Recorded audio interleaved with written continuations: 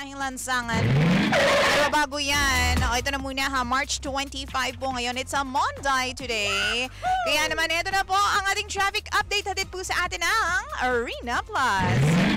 Lahat po ng mga kumakaway na po sa atin dyan, bandang EDSA Southbound. Nako, EDSA Southbound, sa lahat po ng mga nandyan na po sa bandang MRT North Avenue. Hello po sa inyo dyan. Light to moderate po ang daloy ng traffic dyan sa area na yan. Pagdating mo naman ng Cubao, moderate to heavy po ang takbo ng mga papa drivers natin dyan. At tuloy-tuloy na po yan hanggang mag-Ortigas flyover. Papa driver, kung ikaw naman po ay tatumbling dyan sa area naman po ng Shaw Underpass, medyo mabagal po ang takbo ng mga papa drivers natin dyan kapwa.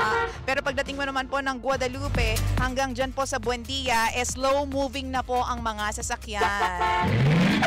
Punta naman po tayo sa area po ng EDSA Northbound. Papa driver, moderate to heavy po ang daloy ng mga sasakyan. Simula po sa FB Harrison hanggang ikaw po ay makarating dyan sa Taft Rotonda. Okay, may pagbagal na rin po ng daloy ng mga sasakyan dyan po sa Magallanes hanggang sa Pasay Road. Samantala, bigla naman pong luluwag ng bahagya. Bahagya lang ha. Pero medyo may pagsisikip pa rin. So maluwag na masikip. So paano yun, bakla? Diyan po sa area po ng Ayala to Buendia, mahal kong papa driver. Okay? Pagdating mo naman ng Madison hanggang po nandyan sa Shaw, light to moderate din po ang daloy ng mga sasakyan dyan sa area na yan. North Avenue hanggang dyan po sa Bansalangin, medyo mabagal po ang daloy ng mga sasakyan pero makakalusot ka naman, papa driver. Makakatumbling ka pa to the left and to the right. Okay? Pero fast moving na po tayo. Makalagpas po ng Bansalangin papuntang Balintawak. Okay. C5 naman po tayo. Hello! Sa mga gwapong-gwapong drivers natin dyan. May build up na po dyan, papa driver. Makalagpas po ng Ortigas flyover ha. Tapos slow moving na rin po ang daloy ng trapiko all the way to Market. Okay. Northbound naman po tayo ng C5. Dito naman po sa may Pinagsama hanggang sa McKinley. Mabigat na po ang daloy ng traffication. Oo. Hanggang dyan sa, light to moderate po ang daloy ng mga sasakyan dyan po sa Lanuza. Okay, tapos po, fast moving na po tayo. Mabilis na po ang daloy ng mga sasakyan papunta po ng Katipunan area, papa driver. Nako! Hala ka! Papa driver, alam mo ba na talaga naman pong hindi ka matutuwa at sasakit ang ulo mo kapag narinig mo tong balita ko about oil prices. Kasi meron po tayong oil price hike. My goodness! Papa driver, hindi nakakatuwa.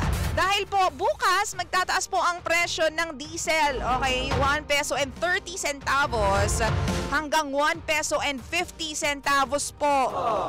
Ulit ha, meron po tayong price hike, oil price hike po bukas ha. Ang diesel po magtataas by 1 peso and 30 centavos hanggang 1 peso and 50 centavos per liter. Ang gasolina naman po, naku, humawak ka dyan. Sa kinauupuan po mga driver, hindi makakayanin ito, nakakaloka ka dyan. Ang gas naman po ha, tataas din po by 2 pesos and 10 centavos hanggang 2 pesos and 30 centavos. My goodness. Yan po ang ating price hike mga pangga. Bukas na po yan mangyayari. Tuesday po, March 26.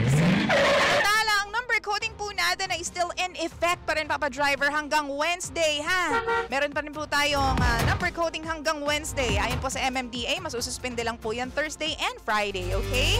Monday po ngayon, kaya naman ang ibig sabihin, yung mga plate number na nagtatapos sa 1 and 2, bawal po muna kayong lumabas for today's video. 7 a.m. to 10 a.m. tapos 5 p.m. to 8 p.m. Energy FM Traffic Update.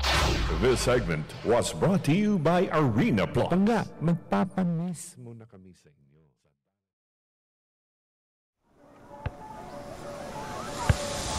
It all started in my Lola's backyard court.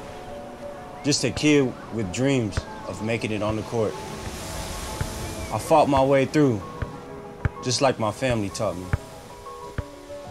The path was never easy, but we dribbled all the way to the NBA.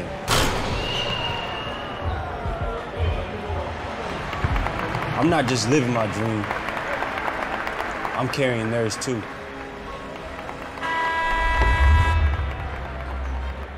Now that I play for the Philippines, it's not just for my family. It's for every Filipino with grit, heart, and the determination to succeed. I carry the 3 stars and a sun with pride.